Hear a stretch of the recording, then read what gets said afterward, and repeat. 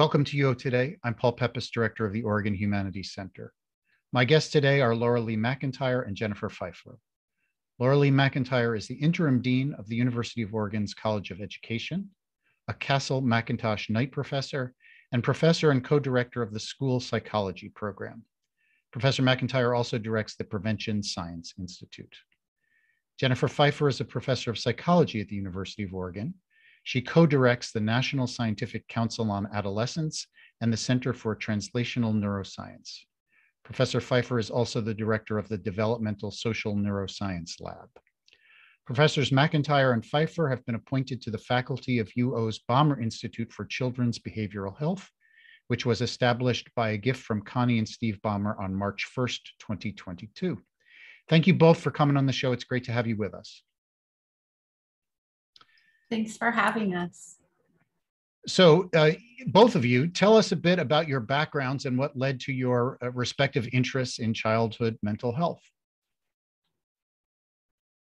Sure. So I'll start. I'm trained as a developmental psychologist and cognitive neuroscientist, and I became interested in adolescent well-being because it's this time of so many changes and transitions happening at once, from their bodies and brains to their inner and outer social worlds. And so I study how these changes are related over time with adolescent mental health and well-being and decision-making. And really importantly, I see adolescence as a period of incredible opportunity to set young people on positive lifelong trajectories, even or maybe especially if they experienced adversity earlier in life. Lee? Former preschool teacher. So I started out very early in my career as a preschool special education teacher. And it became apparent to me very early on that some behavioral support needs are just part of regular development. And then other children really require additional supports in order to be maximally effective in those environments. And so early on in my job as a preschool teacher, I supported students and learners from a wide range of backgrounds with lots of different behavioral support needs. And what I learned pretty quickly is I didn't have all of the knowledge and tools to be effective in that role. I went on and got a PhD in school psychology. I kind of got bit by the research bug and really became interested in supporting schools and teachers, but also families that supported those young learners. And like Jen said, she's interested in the period of adolescence as a really critical time to intervene and support. I'm interested in early childhood and those critical kind of early school transitions and the supports that we can provide to families and communities, but also teachers as they support those young learners in their development. So you've both been appointed as faculty to the new Ballmer Institute. Tell us about what led to the founding of the Ballmer Institute. How did that come about? Well, it seems so perfect on paper now that we have the big splashy announcement. There is a little bit of a backstory, and I'm not going to share all of our industry secrets. But I think really what was so special about the founding of the Ballmer Institute is it was born out of a true collaboration and partnership with faculty across campus in the College of Education and in the psychology department. And we realized our strengths in development, in child and adolescent development. We realized our strengths in prevention science and clinical interventions. And we came together in a way that I think is important for other faculty to see. We can do more when we work together. We are also currently, I don't think we're out of the woods yet, in a global pandemic. And we realize the impacts of the pandemic on children's behavioral and mental health, on teachers, on workforce. You know, people are leaving the workforce or burnout. And we realize that this is a problem in society that we could solve with the research, the motivation, and then of course the opportunity to work with some incredible donors who care deeply about these issues. So it was a true partnership in every sense of the word, but it was organically derived based on our desire across campus to really make a difference in the lives of children and adolescents here in the state of Oregon. Jen, you have anything to add to that? No, that was an incredible summary. I just think I love how Laura Lee highlighted that there were all of these different ingredients, right? You know, we had what was happening at the University of Oregon and what was happening around the state, around the world, and our partnerships, our support from Governor Brown and legislative and educational and accrediting bodies. Like it was kind of this incredible alignment. Like everyone is saying, this is a need and we can do something about it. And I just, you know, without those, if any of those ingredients were missing, we probably wouldn't be where we are today. It's really a team effort, but of course we wouldn't be anywhere without the visionary philanthropy of Connie and Steve Ballmer. So you've already started to answer my next question, but what's unique about the Ballmer Institute? What distinguishes it from other similar kinds of efforts? I think Jen and I probably we'll touch on some of the same things about what make the Institute unique. From my perspective, what's unique about now and who and why is that the timing of this incredible gift and the timing of the Institute to address kind of the behavioral and mental health crisis is unique. So 10 years ago, we were talking about prevention, 20 years, we were talking about prevention. Now we're talking about prevention and intervention and care because we're in a crisis. And so I think what is unique is the timing. I'd also like to point out that what's unique here is it's a true partnership with many of the constituents and partners that Jen mentioned, but we are in a state, the state of Oregon, that came together in ways that are just not fathomable outside of, you know, a small-ish size state. So the fact that we had our legislative body, the fact that we had our governor and an institution and the academic leadership coming out of the provost's office and faculty aligning with the passions of Connie and Steve Ballmer, I think makes it unique. We're also, as a research institution, not unique in our focus on research, but here this institute also focuses on workforce development and clinical service delivery in a meaningful way, not just an afterthought, but it's really baked into the recipe. And I'll stop because I'm sure Jen will identify other elements that are unique, but it is exciting and like no other institute or idea that I've ever experienced. Yeah, you know, when you say, you know, what's unique about the Ballmer Institute, it's kind of like, well, how long is your show and how much detail do we want to get into? And I'll just add one, maybe sort of specific, because I feel like Laura Lee gave a really amazing overview of some of the just unique elements. But one of the things that we think is really unique is this opportunity, this undergraduate degree that we are developing. So there are really, really very few opportunities around the country, in fact, around the world, to be trained as a licensed mental behavioral health professional at the bachelor's level. And that's a problem because it creates bottlenecks to services and care. And so we really were thinking about this when all the groundwork was starting many, many months ago on this, this idea that, you know, at some point, the profession of nursing was developed, and that was actually born out of great need in society, out of war and out of like, you know, there was this huge need, and we felt like there were some sort of analogies here to what we were going through as a society in this pandemic. That maybe again we would be able to see this alignment across sectors of everyone saying, "Hey, we need this so much that we're willing to think completely outside of the box, and we are going to kind of create this equivalent of." What are nurses in the medical system? And these are going to be trained child behavioral health professionals that can work in schools and other settings to promote healthy, positive youth development and provide, you know, sort of preventative services and indicated care, you know, when necessary. So we think that's just one of the things. One of the other elements that's so unique and exciting to us is how innovative and creative that is. So unlike most of the institutes at the University of Oregon, this one will be housed in Portland. So tell us why was that decision made? We are certainly a state where we have regions of the state that are very low in population density, and the majority of our state's population is in Portland. As an institute and as a university, we're focused on providing services and care to those who are historically underserved, marginalized, and minoritized communities, and that is in Portland.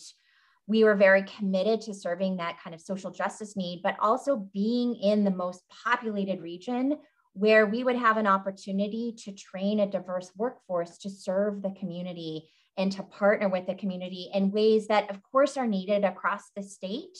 The needs of rural Oregon are very different from the needs of the Portland metro area. And so we're sensitive to that. And we see that our work is centered in Portland, but can be deployed across the state as we ramp up and scale up.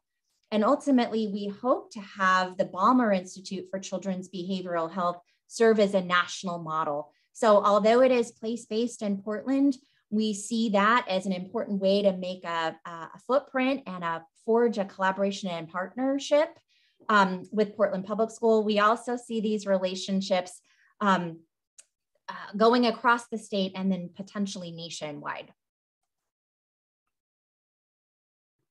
Yeah, I would just, as Laura Lee points out, Portland's the hub of the state, and it provides the Institute and faculty and trainees the chance to work directly in and with persistently underserved communities. But, again, our goal is not for the impact of Ballmer Institute to be confined to Portland. Even just in the state of Oregon, there are over 1,200 public schools and almost 200 districts around Oregon. So over the years, we will be expanding our partnerships with districts and communities around the state, in rural and indigenous communities, et cetera. And in particular, I think, as mentioned, leveraging technology and other innovations to make participation in institutes, things like the certificate and degree programs, feasible for folks who are needed in their home communities. So tell us a little bit about how you imagine the Institute is going to partner with these Oregon schools. We're starting our partnership efforts in Portland Public Schools. Portland Public School is the largest school district in the state of Oregon. They also have been hit incredibly hard, as have all public schools, by the pandemic. And we're experiencing at record numbers teacher shortages. We're experiencing a shortage of mental and behavioral health support personnel. And so through a partnership with Portland Public School, we are able to co-create curriculum. We are able to identify the needs of the largest district and bake in those needs into our certificate and undergraduate training program. And we can elaborate on those just a little bit. But we also have the benefit of having an elementary laboratory school right in our backyard in the new Ballmer Institute campus, which is the former Concordia campus up in Northeast.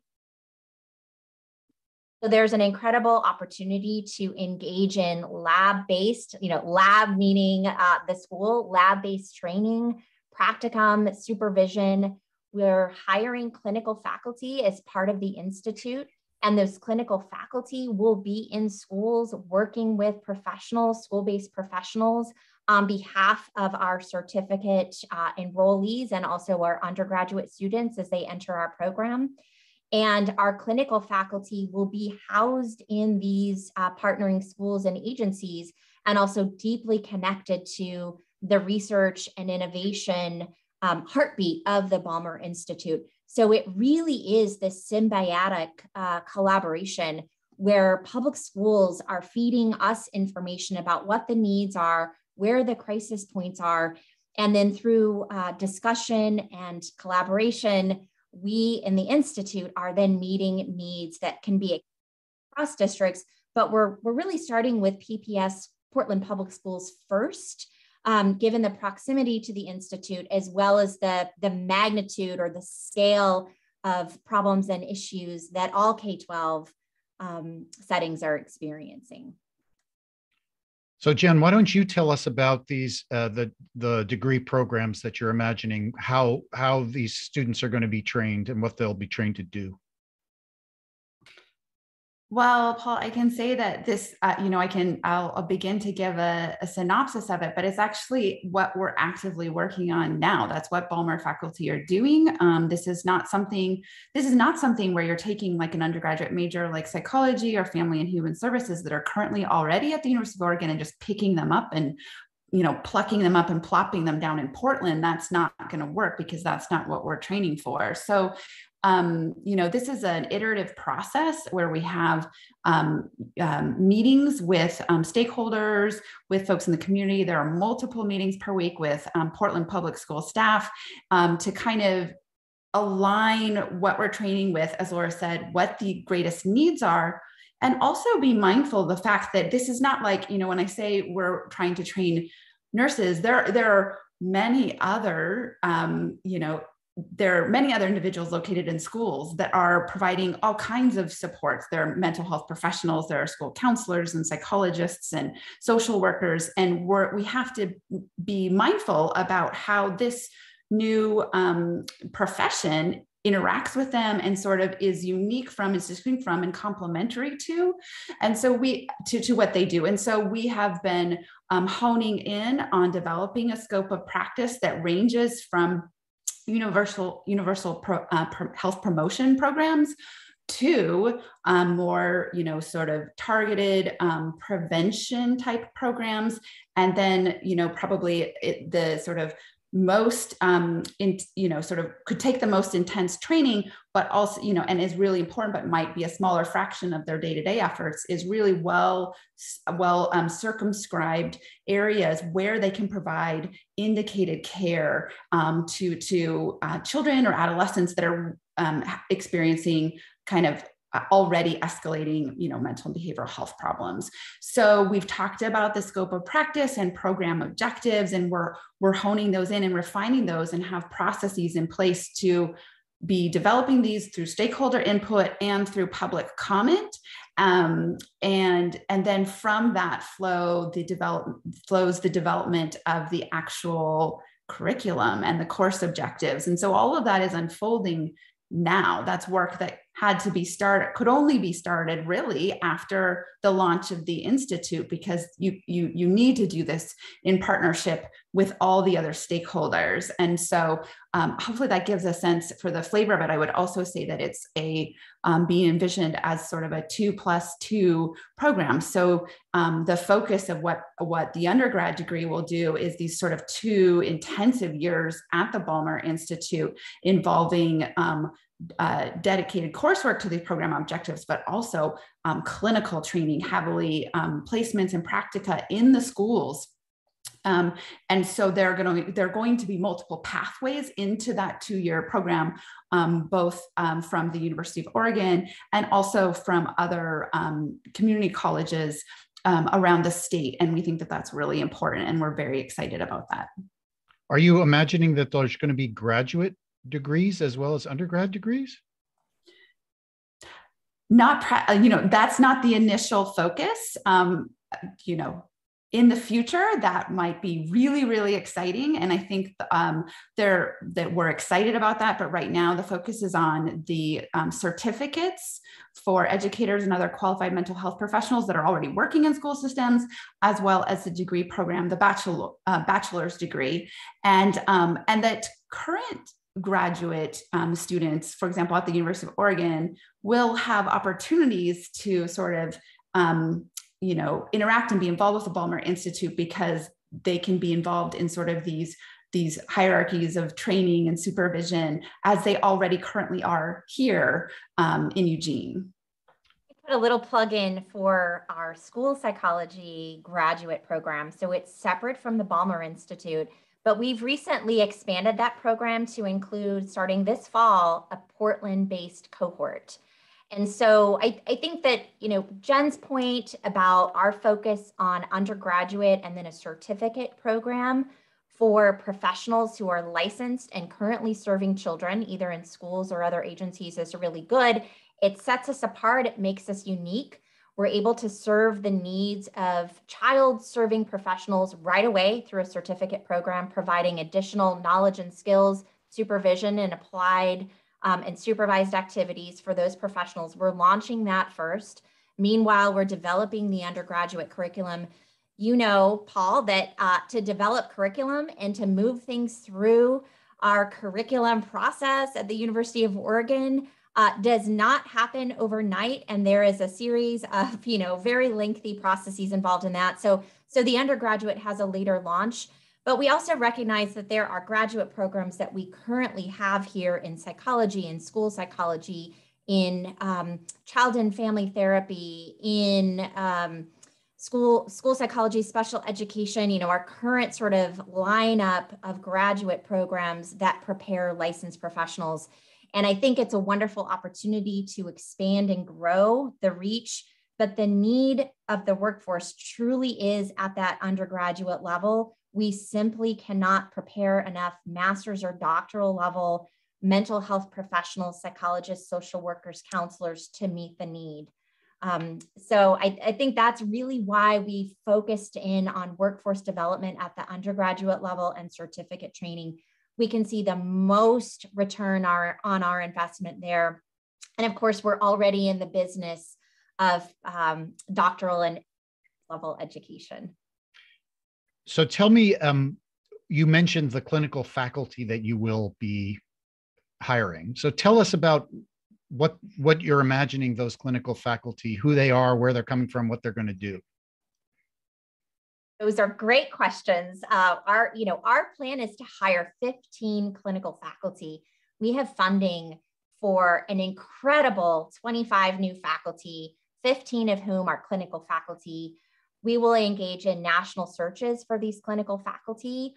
So as clinical faculty, they are career track faculty who engage in applied work, training, supervision, and applied research, who are baked into our programs of research, but primarily their jobs involve instruction and clinical supervision that is place-based in child-serving agencies and schools. And so the backgrounds of these clinical faculty could be, anyone who has experience and expertise in evidence-based prevention, care, and treatment, family-centered interventions, working within communities that have been historically underserved. Of course, we are looking to diversify our faculty. We are looking to diversify our students that we serve, because we can be maximally effective when we're preparing a diverse workforce for a diverse community. And so I would imagine that these clinical faculty have a range of backgrounds, but the common denominator, that common theme, is that they are involved in clinical care, prevention, treatment, intervention, systems level work that involves promoting the behavioral health and mental health of children and youth. So your dream for the impacts of the Institute, how is the Institute, when it's fully up and running and it's well established, how is it going to positively impact children's behavioral health in the Portland area and then in the state of Oregon? Well, I think, we expect that because of the nature of these placements and the model that we're developing, that will have an immediate impact on increasing the capacity of schools to deliver universal health promotion strategies like social emotional learning programs, more targeted preventative services, like anti-bullying programs, and well-defined cases support other qualified mental health professionals in providing indicated care. So it'll be this immediate increase, to help meet the immediate needs. But I think one of the other exciting things we're so excited about that Laura Lee mentioned is that this is all happening in this cycle of innovation, a reinforcing cycle of innovation, that the research and the clinical practice will inform each other in a way that allows us to scale up the services. We want to train and increase this pipeline of a diverse, culturally rich workforce. And also, we always recognize that we still can't solve this.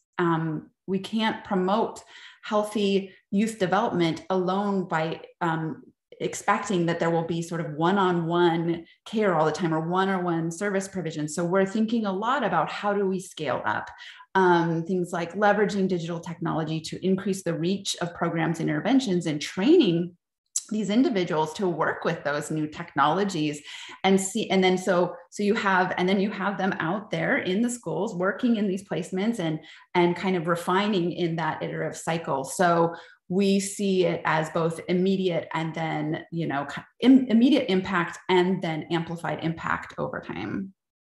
Would also add that we are looking for a model that's sustainable. And so with an institute that is endowed, this is not a 5-year grant that when it runs out, all of the resources in the communities go away, that this is a scalable model, but we also are working with our legislators to determine how this can be funded and how the behavioral health specialists, our new undergraduate workforce that we're developing, how they can be employed and how those services can be billed.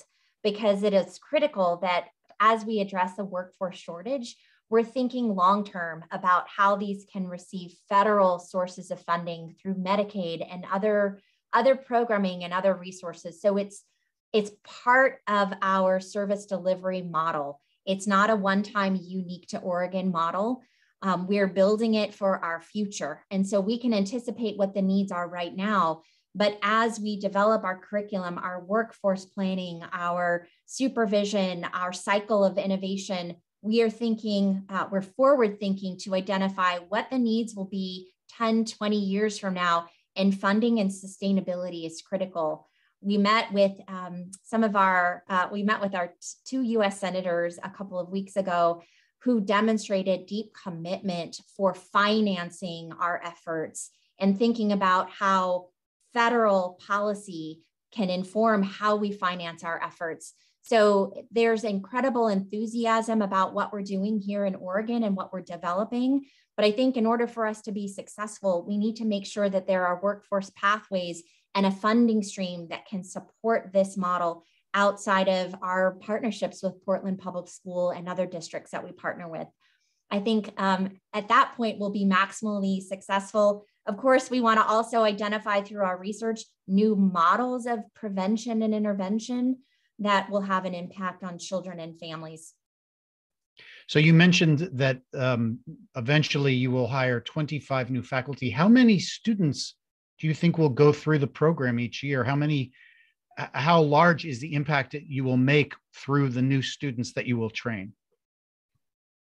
Yeah, so once, our initial target for once the undergrad degree program is up and running fully is that the cohorts will have 200, will graduate 200 bachelor's level professionals a year. Of course, there'll probably be a little bit of a ramp up period here, but that's sort of our hope. And then as Laura Lee mentioned, I think what's so exciting about this again is with these partners, with legislators and thinking about this, thinking about the sustainability of this is that we can also scale up further. We can hire more clinical faculty and train more bachelor's level professionals if those models get established. But that's our initial starting point. So we're coming to the end of our time. This is going to be my last question. How soon do you predict the Ballmer Institute will be doing the work that it's supposed to do? Laura Lee is laughing. Because we have the most ambitious of timelines. We're in a crisis situation, so this problem cannot wait to be solved. And so we are launching our certificate program this fall. And I say that, and I do not believe the words coming out of my mouth right now. We are working in earnest to launch our certificate program. That's a non-degree bearing program. We can launch that faster. But as Jen mentioned, we're developing the curriculum and the undergraduate program now. And we are planning to launch that in fall of 2023. So we will take the next year and a half to develop and deploy this curriculum to the necessary constituents and groups for a 2023 launch. And I say that And I hope that, and we've got everyone in the state of Oregon that's been a part of the Institute and the development kind of rooting for us. And so it definitely is a sprint at this point. You have other things that you do. I wish you all the luck. I guess you won't be doing a lot of sleeping in the next 2 years. Well, thank you both so much for talking with us and telling us about the new Ballmer Institute. It's just been a fascinating conversation and such an important project that you're engaged with. We wish you all the luck. Thank you, Paul. Thank you. Thank you. I've been speaking with Lee McIntyre and Jennifer Pfeifer, faculty of the University of Oregon's Ballmer Institute for Children's Behavioral Health, which was established by a gift from Connie and Steve Ballmer on March 1st, 2022. Thanks so much for watching.